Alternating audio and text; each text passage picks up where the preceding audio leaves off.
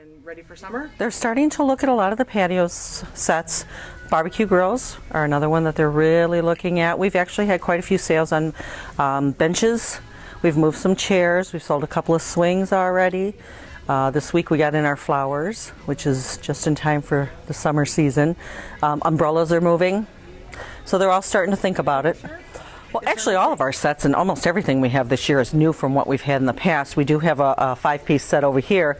Comes with the chairs and the cushions and everything. And then everything else is sold individually. You can piece together whatever pieces you want. We have a new smoked glass table, which is really catching the attention of everybody. We have this beautiful new fire pit that you can put out, and it runs off propane. So that's another nice set that's coming out. The swing is really nice. It's got the side tables that go with it now.